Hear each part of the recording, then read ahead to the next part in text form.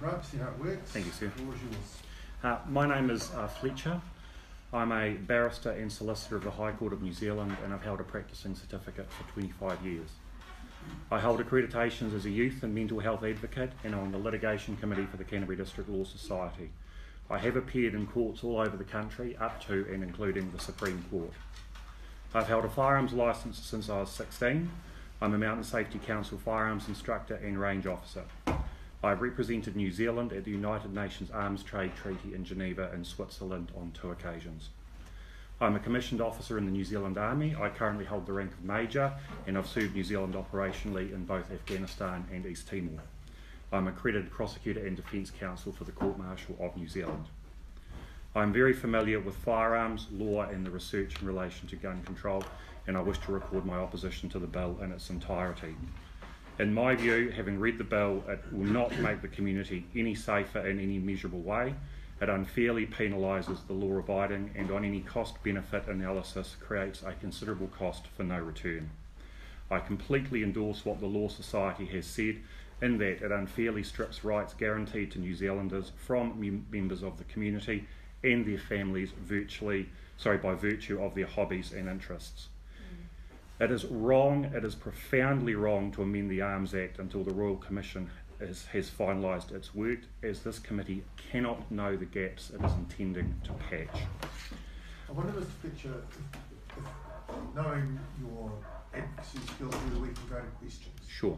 Because I think we get more value out of it. Okay. There's one point I wish to enlarge on. In my view, it is critical that the committee looks at removing control of the Arms Act from the New Zealand Police. If you talk to any member of the Defence Bar or the legal profession in Christchurch, including QCs, every single one of them will say the police are out of control. You sit at council's table in the district court and every defence lawyer will hear tales of swatting. That is to say, the armed defender squad turning up to your house on the thinnest legal pretext and seizing firearms.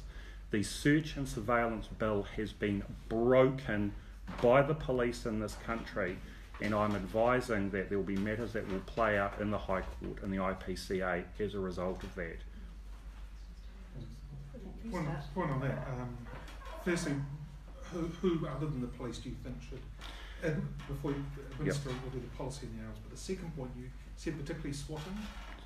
Swatting is an American term. But enforcement would have to remain with the police. Oh, absolutely. I'm not sure we can address that particular issue. But yes. Who other than the police should? Well, there needs to be a dedicated agency. When I look at the agencies that administer certain dangerous items in common play, civil aviation, for example, is a good point. Land transport is another example of that. There are other agencies that have specialist advisors with specialist skills in specialist areas. So civil aviation staff are familiar with how control towers work. There is no reason why there can't be an agency, whether it's tacked on to, for example, internal affairs or another agency that administers firearm, the licensing and all that sort of thing.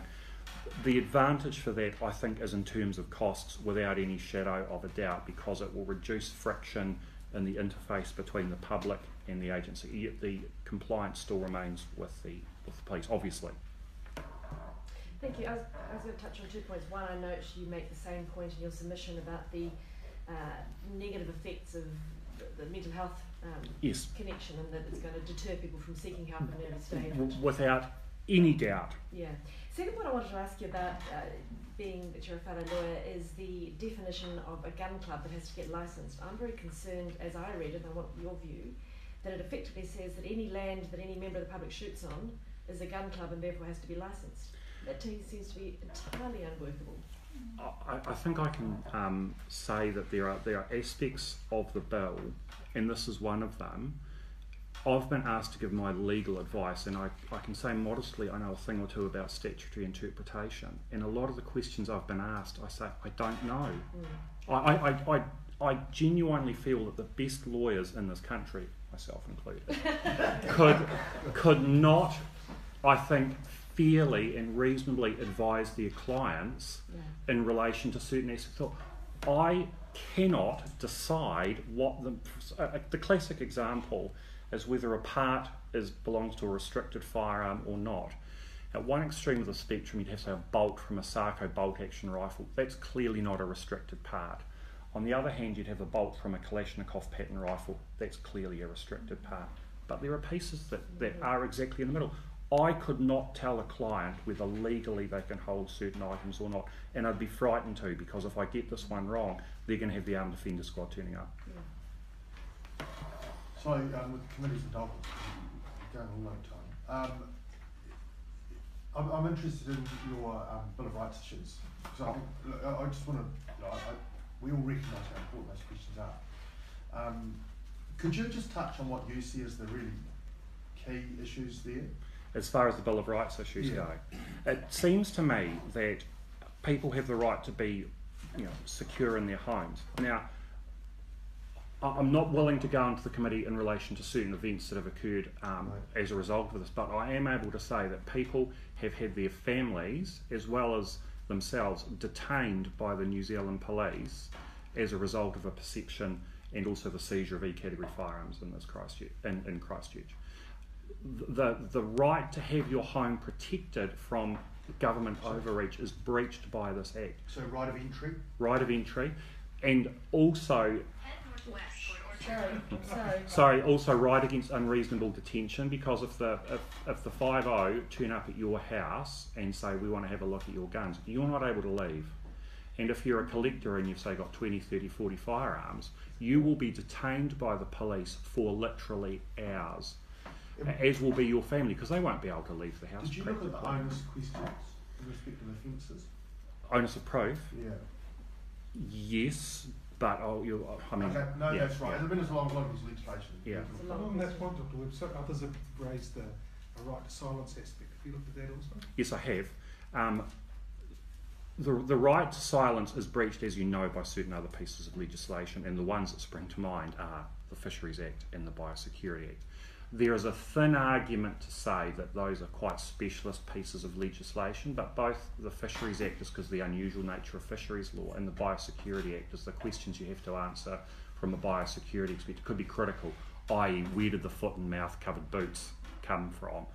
And also in terms of the Defence Act, you lose your right of silence if you're talking to a military court of inquiry. I do not consider that there is anything in the Arms Act that is so pressing that would override the right of silence.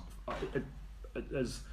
and practically, as a lawyer, if a person relies on their right of silence, that means that they have to get in the witness box if they've got an excuse. So, if you choose to exercise your right of silence and you're charged and you wish to defend those charges, then unless you've got another excuse, you'll have to give evidence in court under oath. So, I just don't see why the right of silence should be breached in effectively an administrative function. Right. Better call it. Yes, thank you, sir. Just one. Yes. Right.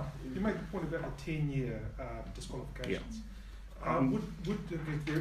Some of us might have a view that some offences warrant a long stand-down period, if you like. Yeah. Would that be more palatable if there were at least a means to appeal? Without any doubt. And very briefly, the thing that's more concerning about that is having appeared in the family court in my profession. A, you're going to get the Armed Defender Squad being turning up, and B, you're going to be unable to get a firearms licence for 10 years for literally doing the right thing. Right. Sir. Thank you. John Wilson. Morning. Morning. Morning. I have some